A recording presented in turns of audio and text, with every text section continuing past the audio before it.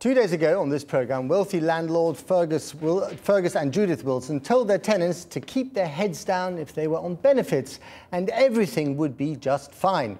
It followed their decision to evict everyone claiming benefits, whether they were in rent arrears or not.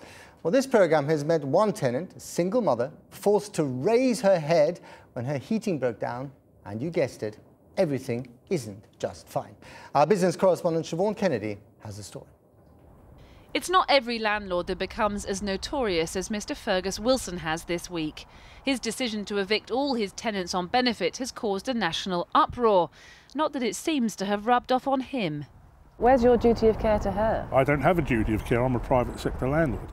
Tenants like Gemma Dupe. She looks the picture of happiness here with her 9-week-old daughter, Casey. But in fact, this 25-year-old single mum is in a desperate state. She faces imminent eviction, not because she's late on her rent or has been a bad tenant, simply because she receives housing benefit to top up her monthly salary, and Mr. Wilson has decided people like her are no longer welcome. It all started when she emailed Mr. Wilson about a broken radiator. Within a half hour of the email, he phoned and said, "Are you on benefits?" And I said, "Well, I get help." But he knew that when you moved in? Yeah, they knew from the start. I told him everything. And then he said, "January, I want you out." And I was just like, what?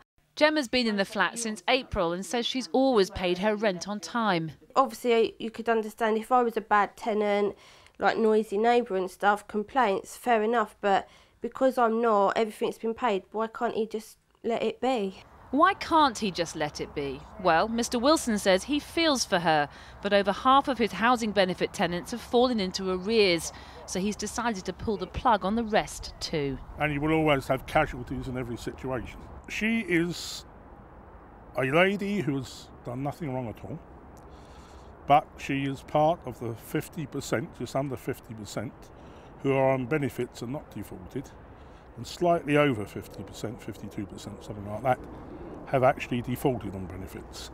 We've taken the clinical decision to put out everybody on benefits. So what does that make her? Well, it makes her homeless. It makes her entitled to be housed by the council. It means that, in reality, bed and breakfast for her. In fact, Mr. Wilson's move doesn't actually entitle Gemma to anything from the council. They've told her to wait until she's legally evicted, which could make it much harder for her to get rented accommodation in the future. In the meantime, it's back to an overcrowded mum's house. While Mr. Wilson's approach may seem unnecessarily harsh, he's not alone. Up and down the country, landlords are beginning to clamp down on their tenants on benefits, either evicting them or refusing to take new ones on. One of the main reasons is the upcoming changes to the benefit system, which means landlords like Gary Silver in Manchester won't be able to receive rent payments directly from the council. Thanks very much. Just the 6 monthly inspection. Instead, tenants will be responsible for themselves, leaving landlords fearing that rent won't be paid. As the houses come free, unless we can get a guarantor or unless the government change this ruling, we're just not going to take housing benefit tenants. We'll be taking working tenants, converting some properties to student lets, and some of our landlords are actually selling some of the portfolios. But it's the outspoken Fergus Wilson and his wife Judith in Kent who've sparked the most controversy. In an interview with Channel 4 News earlier this week, they had this advice for tenants on benefits. We feel there are a lot of people out there that need to get off their backsides and basically go and find a job. What I'm not behind are the people I see when I walk down the street, youngsters, end of 20s, early 30s, not working, not wanting to work and finding all the excuses under the world, and that is the real problem. People have got to take responsibility for their lives. Employment is the passport to getting a house. Gone are the days when you could rely on housing benefit. But Gemma has got off her backside and does have a job as a carer in a residential home. Yet that doesn't seem to have helped her and her 2 daughters. So how does it make you feel about your future? How are you feeling?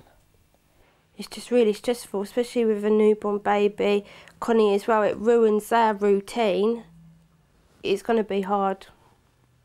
The local council has this evening told this programme it has contacted Gemma to talk her more fully through the options available to her and advise anyone else threatened with homelessness to get in touch as early as possible.